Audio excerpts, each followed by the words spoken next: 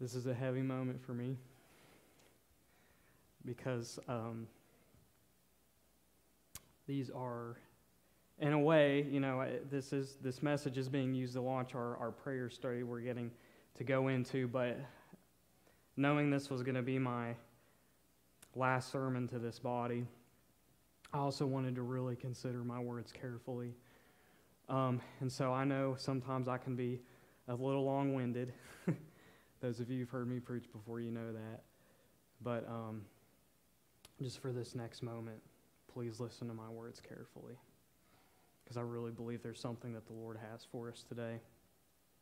So if you have your Bibles, please go ahead and turn to Matthew chapter 11, verse 25. And as you're going there, as I was wrestling with what to preach for this message, there was a question that kept coming to my mind that was perplexing me. And it was something that I saw in Scripture where it seemed like Jesus was contradicting himself. And as I looked into these two things that he said that seemed contradictory, I started to see something that he was wanting to show me about his heart. I actually came across this several months ago, and I've just been going over it again and again in my mind. And as I wrestled with this apparent contradiction, God showed me something so special about his heart, not only for me, but what he wants for his church. And you might be asking, what's this contradiction? Can God contradict himself? In Matthew chapter 7, verse 13 through 14, Jesus says, "Enter by the narrow gate, for the gate is wide and the way is easy that leads to destruction, and those who enter it are many. For the gate is narrow and the way is hard that leads to life, but those who find it are few." But as we're going to see in our main text for today, in Matthew 11, Jesus says at the end of it, 28 through 30 specifically, "Come to me, all who labor and are heavy laden, and I will give you rest. Take my yoke upon you and learn from me, for I am gentle and lowly in heart, and you will find rest for your souls. For my yoke is easy and my burden is light." So there seems, to me at least, to be a contradiction here. On one hand, we have Jesus saying, the way is narrow and it is hard that leads to life. But then he's also saying, take my yoke upon you, learn from me.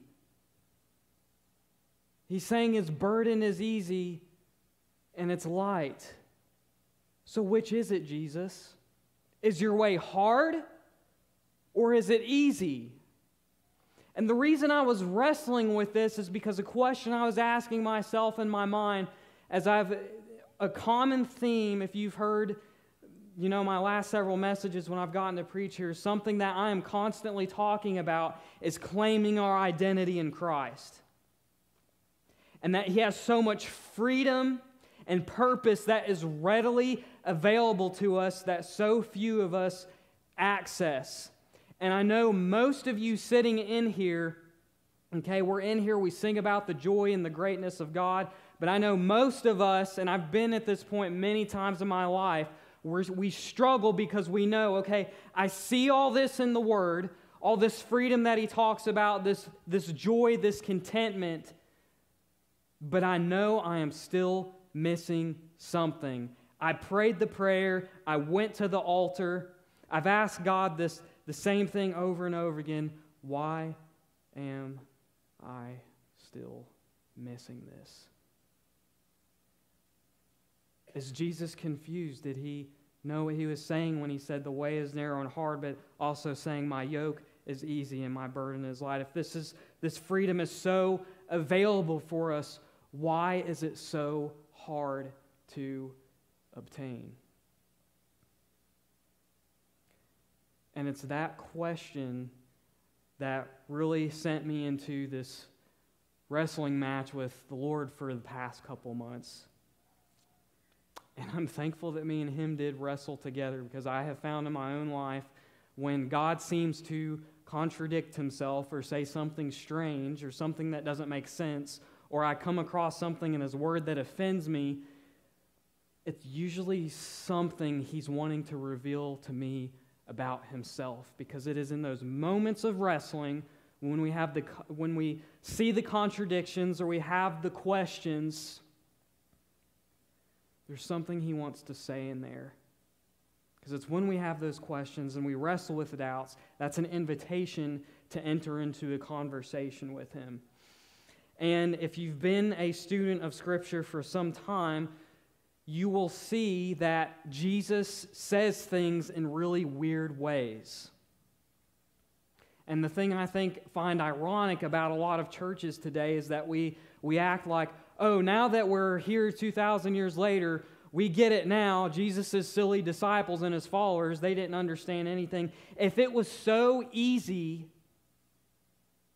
why do we have 3,000 denominations?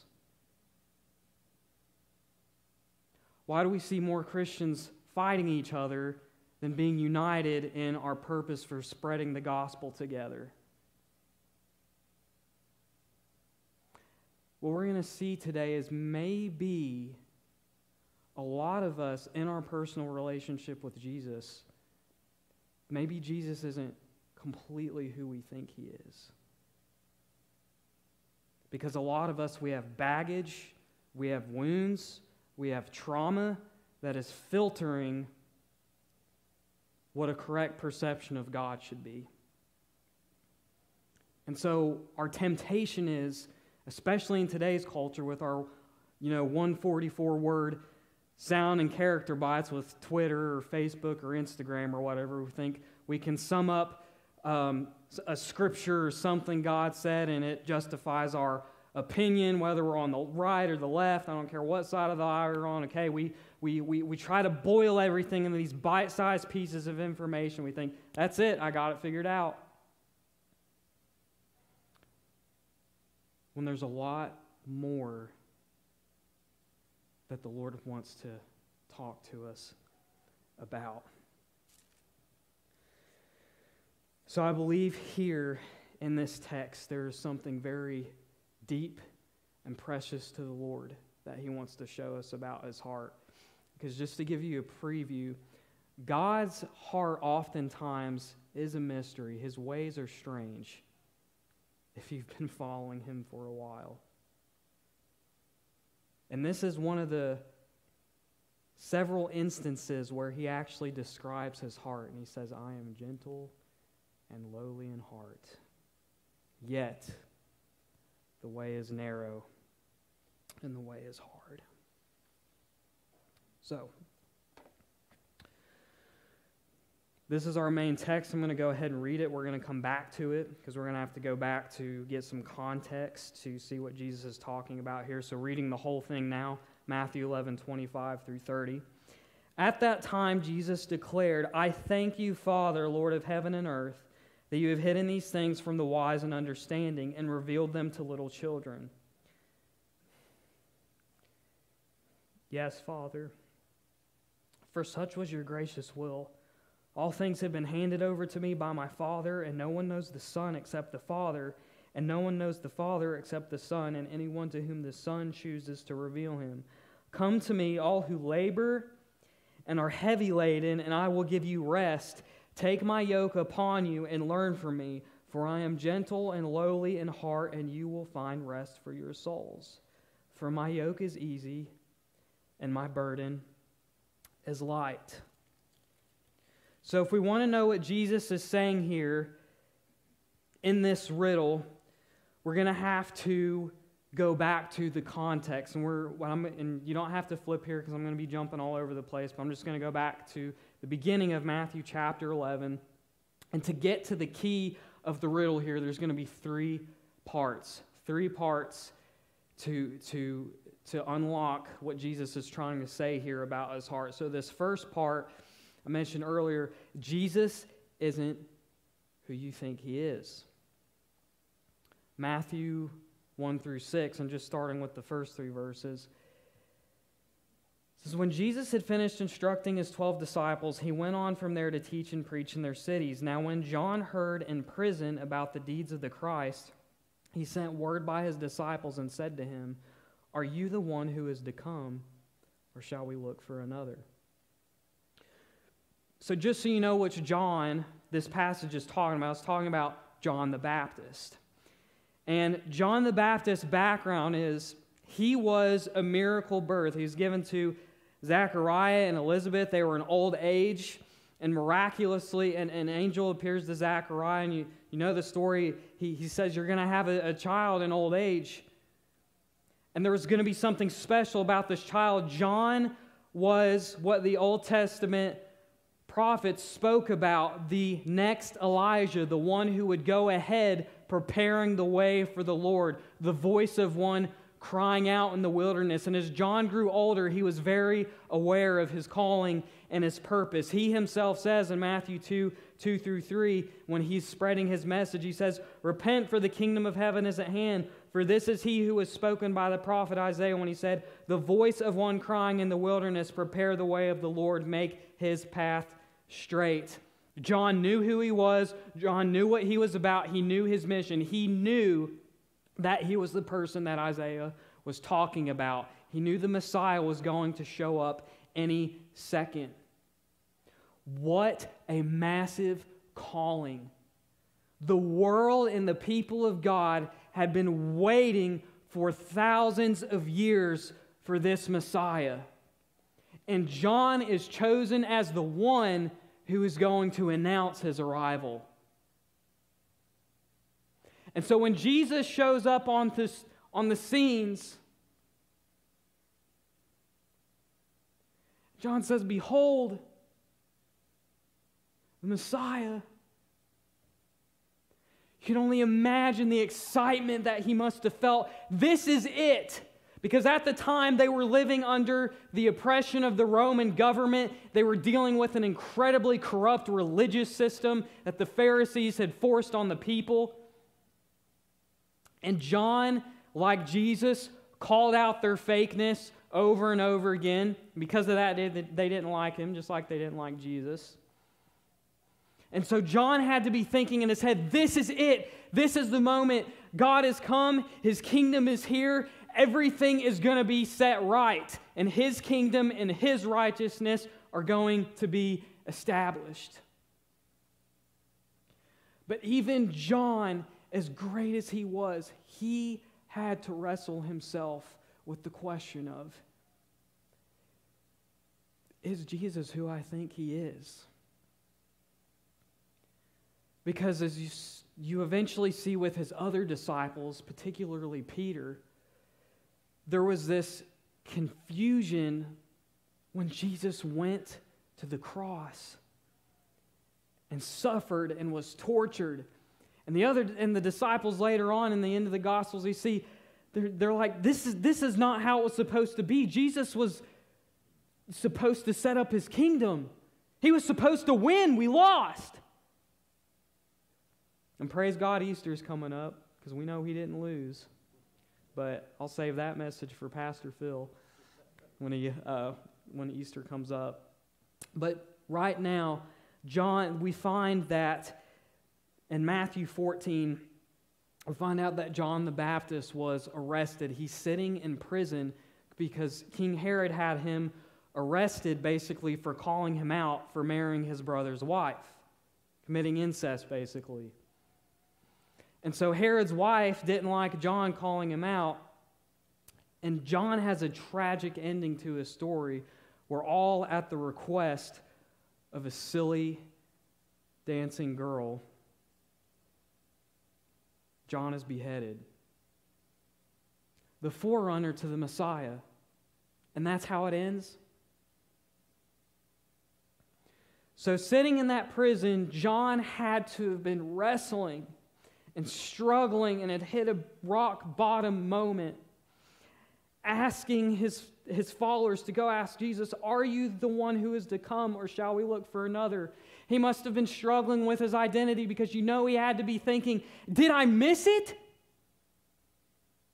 I grew up in the wilderness. I gave up everything for the Lord. He took the vow of the Nazirite. He didn't drink. He let his hair grow out. We know how Scripture he dressed weird. He was dressed in camel skin and ate locusts and honey. Like, he gave up everything for his calling.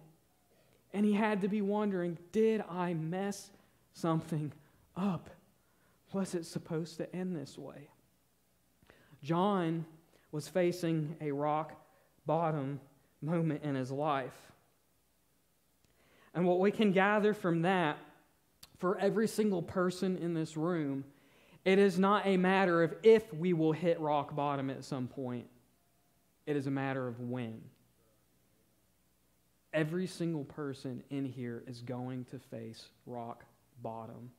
There is going to come a moment in your life, even if you have family or friends, you are going to face a situation where nobody is going to understand what you are going through. It is just going to be you and the Lord. Nobody else. And for John, this was probably one of those moments. And for us, each of us are going to have those moments. We're going to face maybe a dream that fails.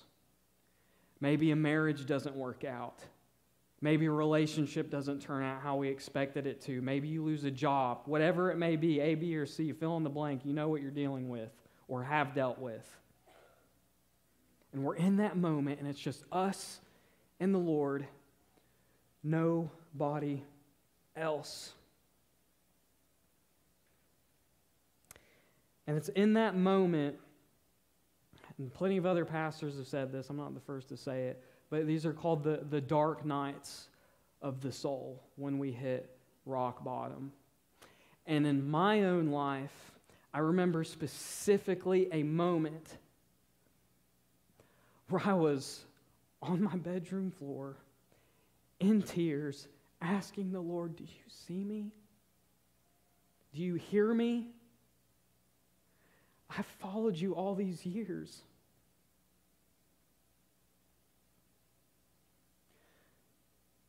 But strangely, in that moment when I was asking the Lord that, it's like this hushness came over me that I can't explain.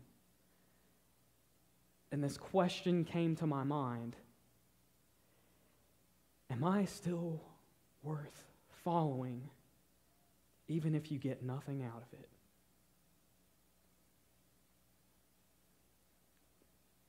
Because I did. I had all these questions for him. Why, Lord? Why? Like a lot of us ask, we're human. There's nothing wrong about asking those things, okay? So I'm not here to shame anybody that has questions.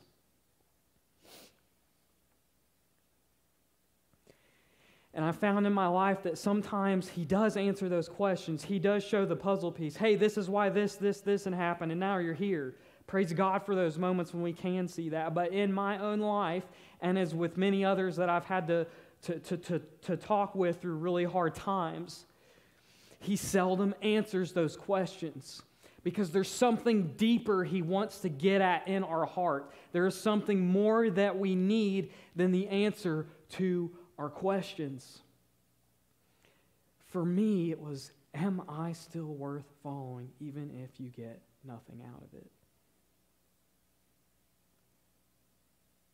Now, I've been able to answer that question for myself, but everybody in here, at some point, you're going to have to ask that for yourself. Is he still worth following, even if you get nothing out of it? And that's why, too, I try to be so careful. When I talk to people about tithing or reading the Word or praying, I try to be very careful of saying anything that has to do with, well, if you do A, B, or C, God's going to do A, B, or C in your life.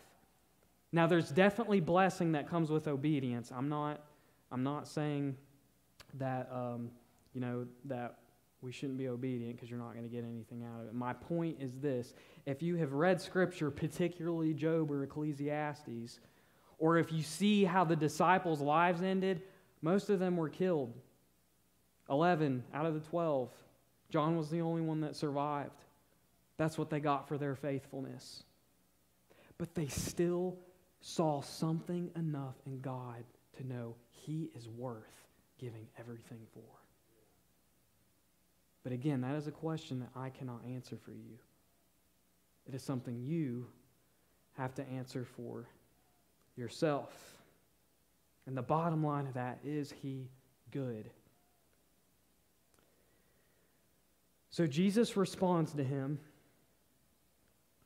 In verse 4, Jesus answered and says, "Go and tell John what you hear and see. The blind receive their sight, and the lame walk, lepers are cleansed, and the deaf hear, and the dead are raised up, and the poor have good news preached to them. And blessed is the one who is not offended with me." When I first read this, my first thought again was, here he goes again. He's speaking in riddles. He's being confusing. I read that and I was like, because I'm feeling John's pain in this passage, because I feel like I've been here.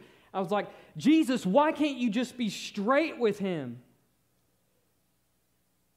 He's an example in Scripture of probably more than anybody else that's an example of faithfulness to you. Out of anybody, he deserves to have his questions answered.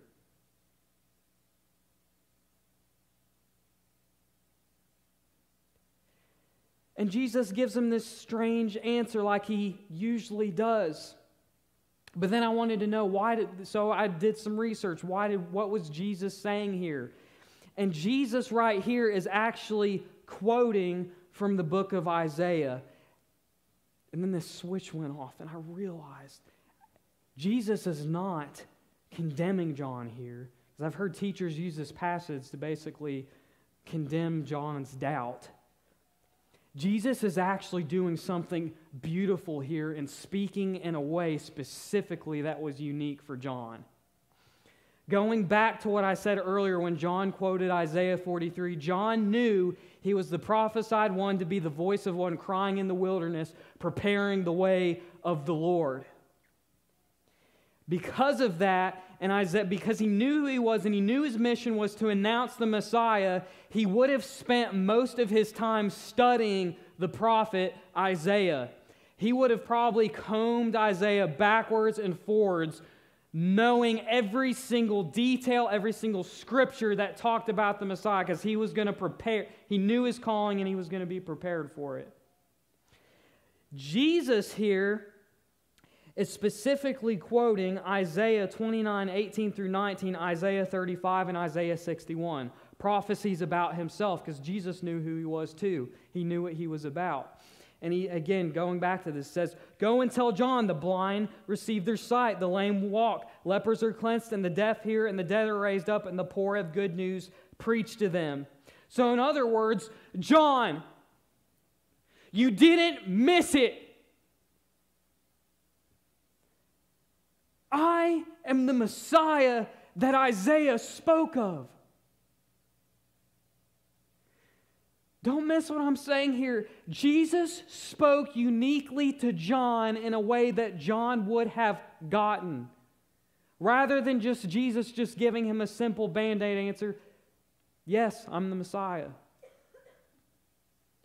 He used John's calling in his heart because the book of Isaiah would have been very near and dear to the heart of John. And to me, I started thinking about that with my own relationship with Jesus.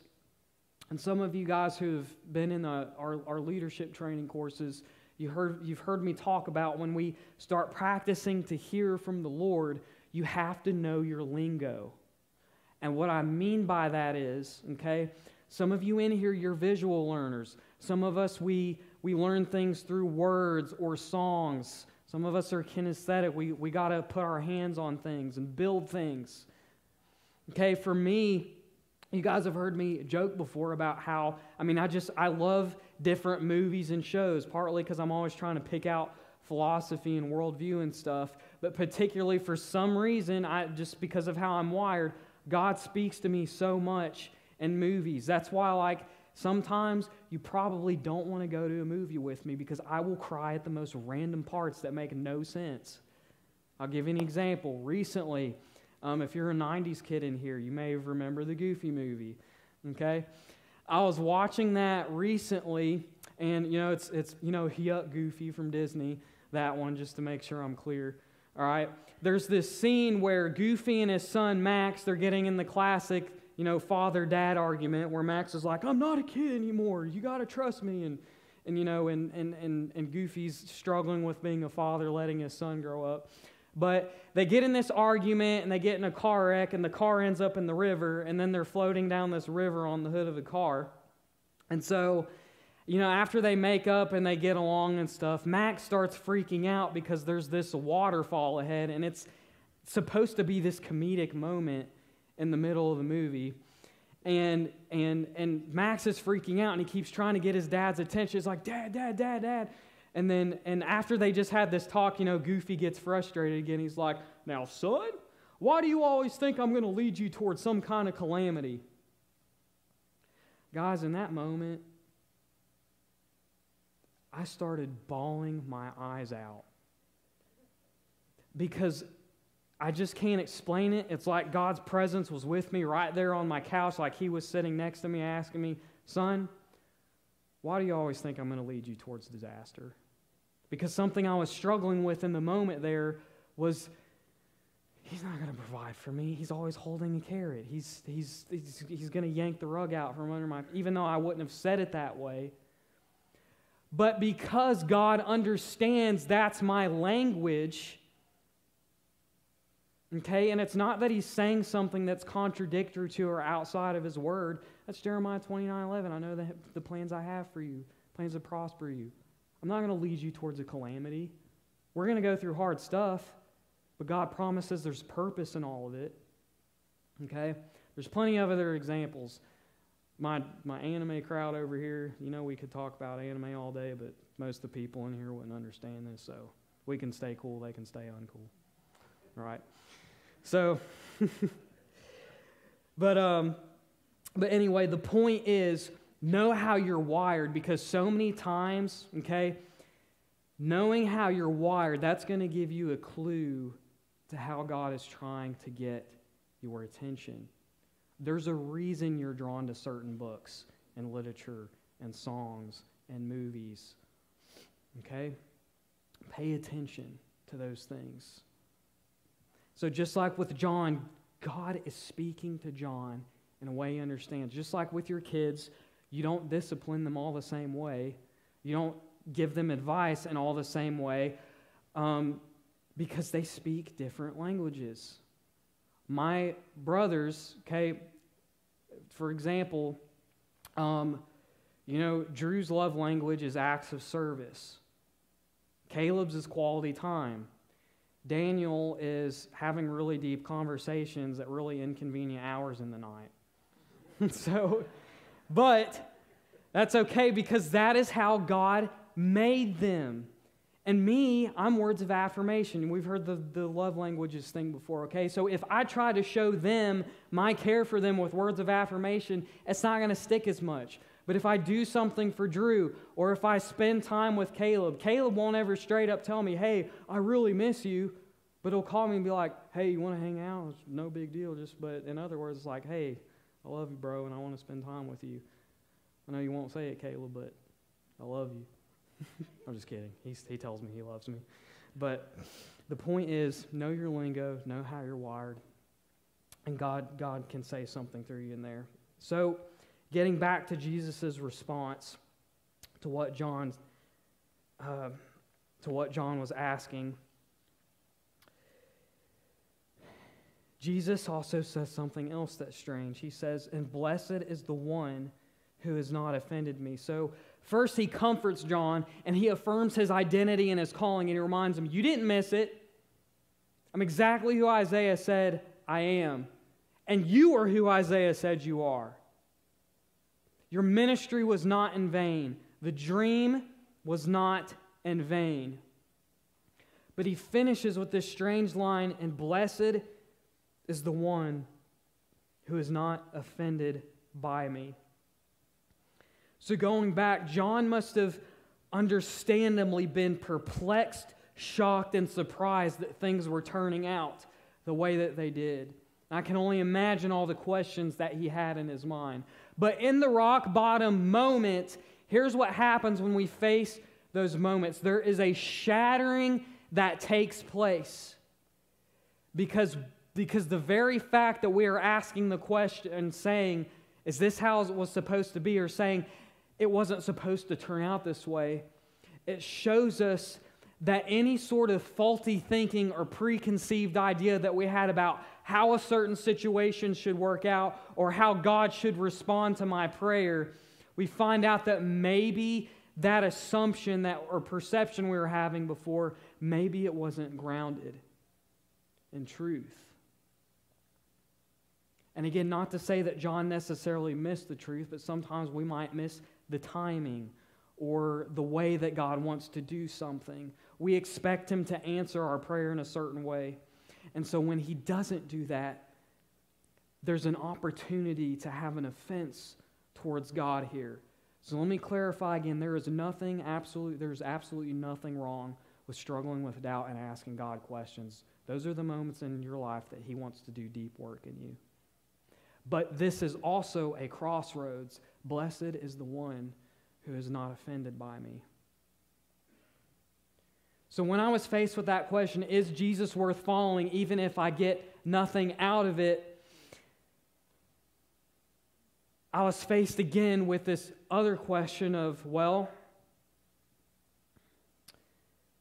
if I get nothing out of it, where else am I going to have to go? Because I've had these moments of anger where I've thought, well,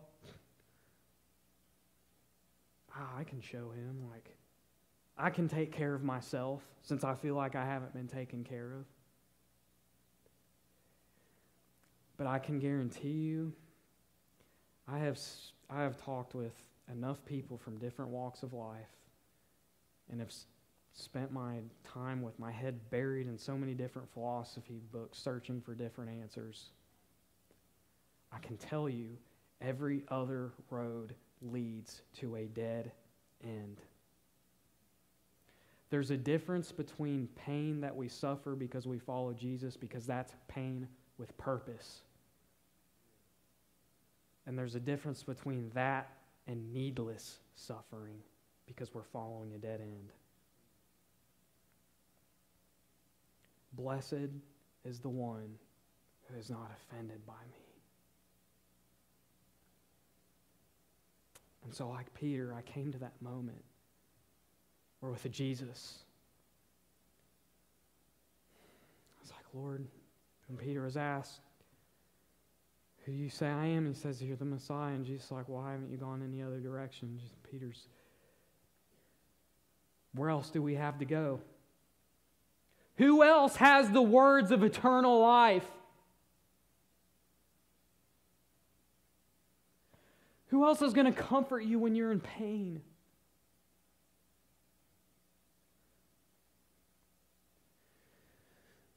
Blessed is the one who is not offended by me. Here's the problem with chasing the answers to your questions. If you think getting the answer to all your questions is going to make you happy, guess what? Life never lets up. There will be moments of joy and happiness. I'm not saying life is all dark. Praise God for those seasons of rest and joy. But for every question you have answered, there is going to be another one that is going to take its place. For every challenge you overcome, there is going to be another challenge that overtakes its place. For every suffering you encounter, there is another suffering that will happen eventually down the road. That is the reality of living in a fallen world. So if you think you are going to have all your questions answered and that's what you need, you will be chasing answers to your questions for the rest of your life. And like James talks about, we'll be cast to and fro like a person who doubts. And I know I just said doubting's okay. I'm talking about this is a different kind of doubt. You know, it's never taking God at His word. Okay? But you're never going to get the answer to all those questions, and you're not going to find healing in the answer to your questions either. Healing is found in the person of Jesus alone. I wish the Word said what John's reaction was to what Jesus said. We can see enough here to see that Jesus spoke directly to the heart of John in this passage. So when we're at this crossroads, we can either take God at His word and who He says He is, and we decide, yes, He is worth it, even if I get nothing out of it. Or we fall into this other category that Jesus is about to talk about. So this is the second part of the key. Jesus knows the heart. So the first part of the key we talked about earlier, Jesus isn't who we think He is. Second, Jesus knows the heart. This is Matthew 11, 7 through 19. I won't read all of this, but just to get an idea of what Jesus is getting at. And the crowd, as they're listening to Jesus, and as they went away, Jesus began to speak to the crowds concerning John. What did you go out into the wilderness to see? A reed shaken by the wind? What then did you go out to see? A man dressed in soft clothing? Behold, those who wear soft clothing are in kings' houses. What then did you go out to see? A prophet? Yes, I tell you, and more than a prophet. This is he of whom it is written, Behold, I send my messenger before you, your face, who will prepare your way before you. And he goes on in the next several verses, and he commends John, and he says, there's been no one greater than John the Baptist, except he who is least in the kingdom of heaven will even be greater than him. But just continuing on, Jesus goes into verse 16, and he says, But to what shall I compare this generation? It is like children sitting in the marketplace and calling to their playmates, We played the flute for you, and you did not dance. We sang a dirge, and you did not mourn. For John came neither eating nor drinking, and they say he is a demon. The Son of Man came eating and drinking, and they say, Look at him, a glutton and a drunkard, a friend of tax collectors and sinners, yet wisdom is justified by her deeds. So in other words, I can imagine Jesus' tone here almost being angry and frustrated because first the people saw the power and the authority that John preached with, and believe it or not, even Herod, even though he killed John, he liked listening to John's preaching. A very corrupt person who loved convicting preaching, but his heart was never changed by it. Jesus, who had been traveling and performing all these signs and miracles. And the question Jesus is basically asking is, it's that moment where Maximus in Gladiator is standing before the crowd. He says, Are you not entertained?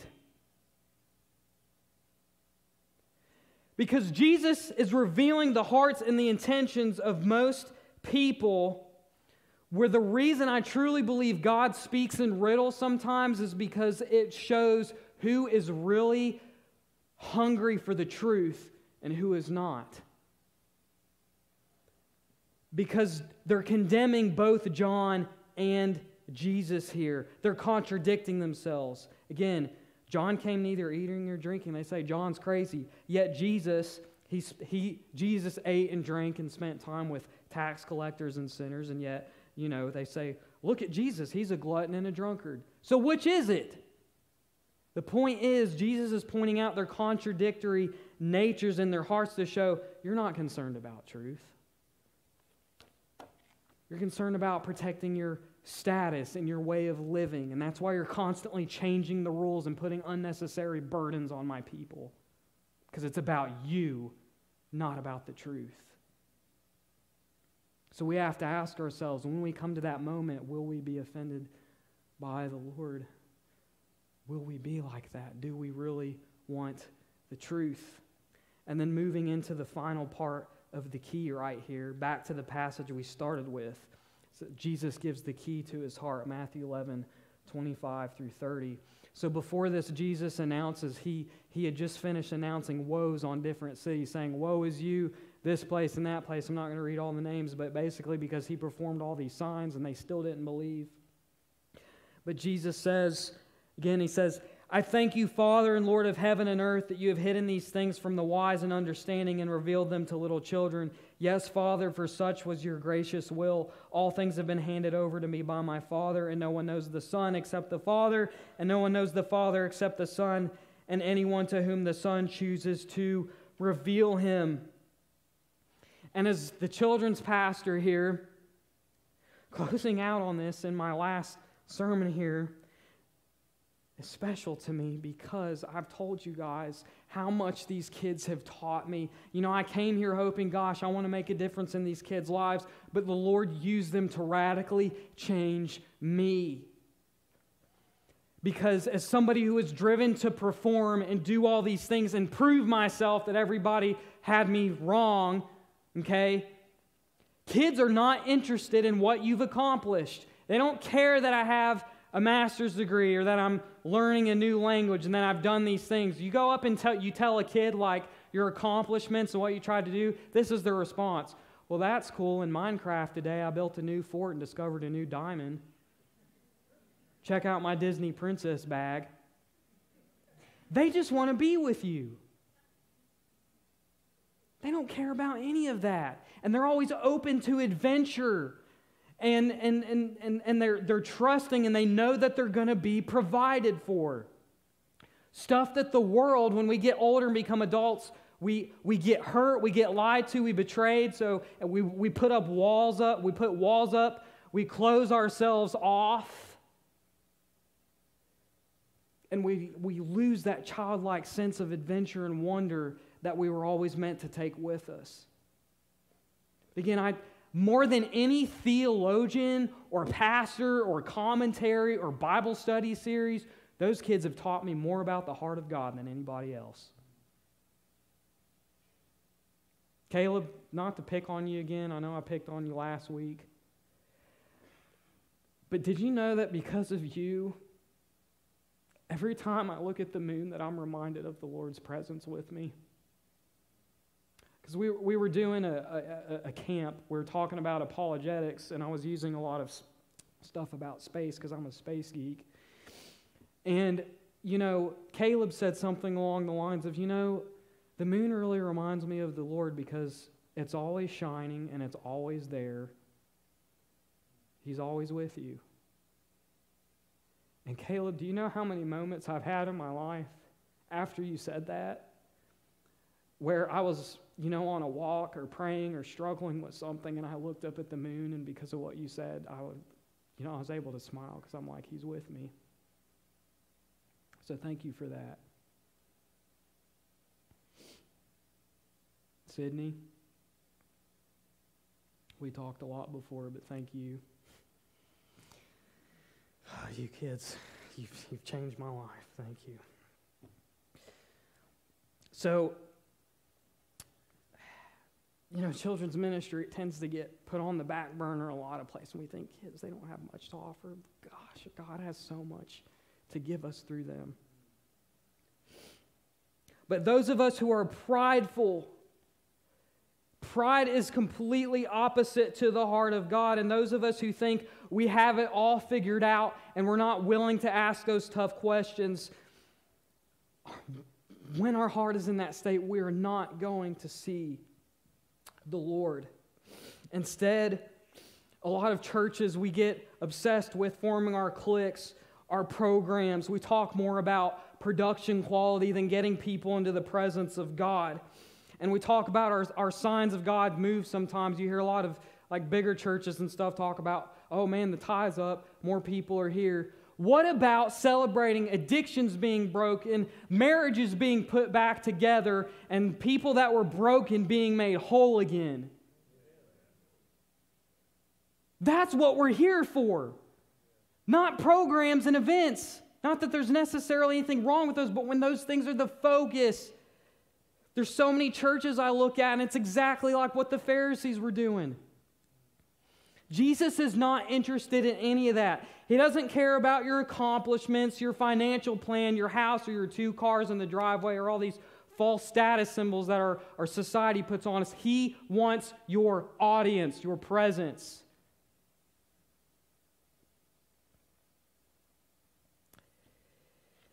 Pride keeps us so much that the Lord has to offer for us.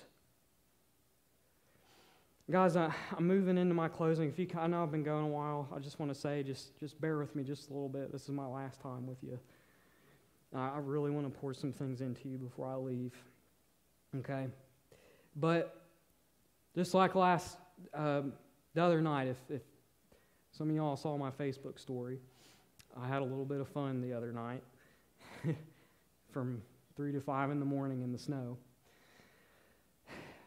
But when I saw that it was snowing outside, the adult side of me was like, I really should be in bed right now. It's cold outside, and I'm going to get wet, and it's 3 a.m. I don't need to be walking around downtown Cleveland at 3 in the morning. But then I just heard, go have fun. Forget about it. So I ran outside, and I'm so glad I did. Okay, I made a dance video. I built a snowman. I slid around in the snow, slid on my belly. Okay, and I had my deep moments too, because I've got this fun, crazy side, but also this deep side. And I was walking like munching on a snowball, just having my deep thoughts. But then again, the Lord was reminding me, just stop. I had this moment too where I lifted my hands because it was snowing, and I was like, Lord, be with me now. And I just heard in my spirit, just stop, just have fun. Okay. Because we try to make everything so serious. It was like God was, and for me that was important because I've told you guys, I'm nervous stepping into this next chapter because God has just told me, just leave. I'm not going to show you what's next. This thing that I'm putting together in your heart, I'm not going to show you what it's called, who's going to be part of it, and all this stuff, and all the details that you want up front. So there's a little bit of fear with that, but thank God for weird friends in your life. I have this friend, okay, and he has a way of saying really profound things in the weirdest ways. And I was talking to him about this. I asked if I could quote him this morning. He said, Matthew, when God closes a door, sometimes it's fun to jump out the window. And I cracked up at that, but then I also thought, that is one of the most profound things I've ever heard. Because we see those moments in Scripture. Abraham, get up and leave. Go to a land I'm going to show you. But the point that I'm trying to get to with all this, again, is we got to have the heart of a child to get into the presence of God, or we're going to miss out. So this last part of the passage, Matthew 28 through 30, where Jesus says, Then come to me, all who labor and are heavy laden, and I will give you rest. Take my yoke upon you and learn from me, for I am gentle and lowly in heart, and you will find rest for your souls. For my yoke is easy and my burden is light. So going back to the question, to wrap this all up, that I proposed earlier, there was this apparent contradiction where Jesus says, narrow is the way and few find it, but also says, my way is easy, my burden is light. What does he mean by this? And I'm here to propose to you today, Jesus' way is narrow and few find it precisely because his yoke is easy and his burden is light. That's why the way is narrow, because his burden is easy and his yoke is light. So what is Jesus talking about when he's talking about yoke? He isn't talking about the way he likes his eggs cooked, okay? Jesus is using language that the Jews would have understood. They would have understood that Jesus was making a reference to the yoke of the law. And a yoke back then was basically a beam, sort of, that farmers would put on their oxen, okay, and it would keep the oxen on the path while they were tilling the ground so they wouldn't stray to the right or the left. So the yoke of the law was meant to be a symbol of staying on the path of God's word. And what the religious leaders had done, they had put all these unnecessary burdens on the people. But Jesus is saying, you don't have to follow them. I am the way. I am the truth. I'm the life. You don't have to fit in. You don't have to be so concerned about your finances or your popularity or your clout or whatever it is. I am the way of life, and my yoke is easy and my burden is light. And so many times this is what we want to do.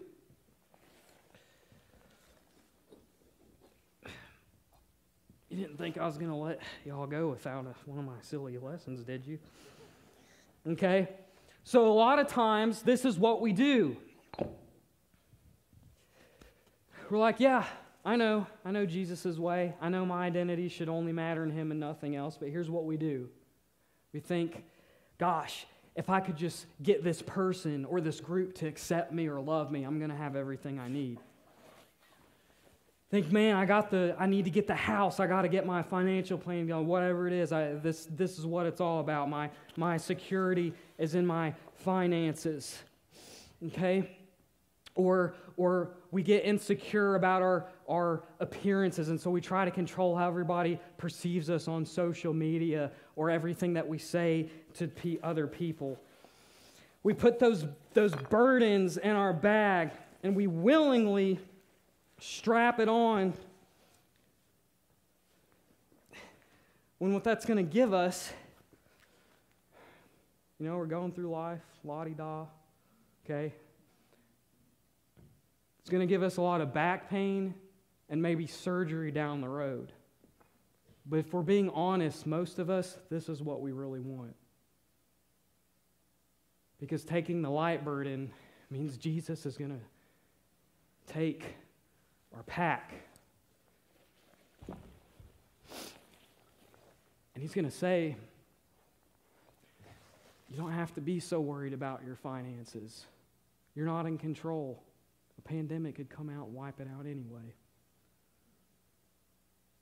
I'm the bread of life. You don't have to be so concerned about people looking at you and accepting you when I have chosen you. You don't have to struggle with this sin or this addiction or whatever it is that you've been wrestling with. It's not going to comfort you or give you the longing that only I can satisfy. Because this means we have to open up and show Jesus what's in the bag. When He wants to free us and heal us, so we can just pick up and we can go where He wants us. His yoke is easy and His burden is light. And like Bilbo, we can say, I think I'm quite ready for another adventure. If you're a Lord of the Rings fan, you'll get that. But most of us, we'd rather have a stupid pile of bricks than the light burden that Jesus has for us, because those things we think are going to give us belonging and acceptance or whatever it is we're chasing, that's all it is. It's a brick, and it's going to weigh you down.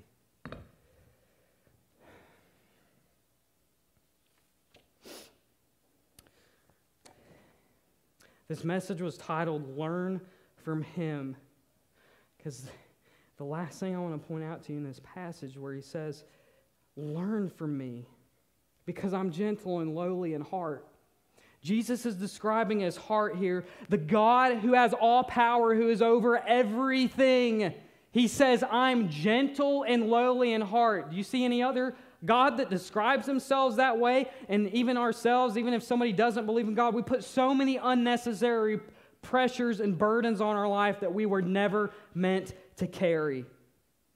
Yet He is gentle and lowly in heart, will provide rest for our souls, and He specifically says, learn from me. So more than anything else that I want this body to know, that I've tried to teach in our leadership classes and our discipleship training, is this: you have got to get in the presence of God where it is just you and Him alone. And so I close with these final thoughts, and the band can start coming up. Okay?